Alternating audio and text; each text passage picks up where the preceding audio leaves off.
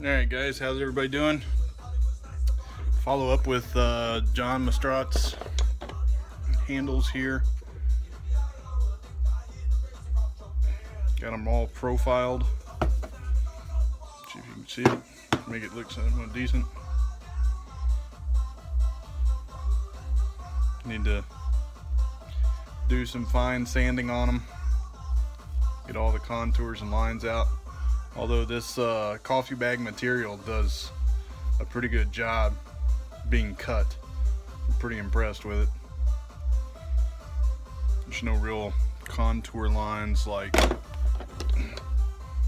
not contour lines, but cut lines. You see all those lines in there? Those are what I have to sand out.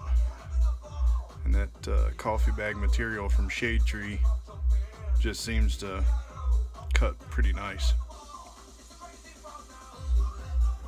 Got a few handles to sand down. So anyway, I'll set you up here. I just noticed what was playing. Crazy Frog. Yep, that'd be my 4-year-old daughter's playlist on the iPod here. My phone, obviously I'm using it, so I have to listen to hers.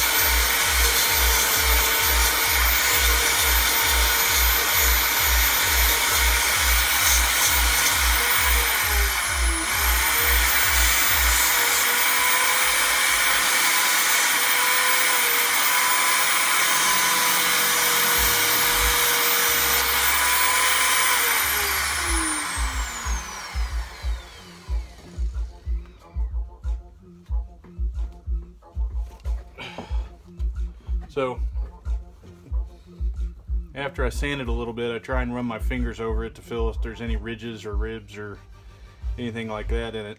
The problem is I have really rough fingers, so feeling little minute edges in it is kind of hard.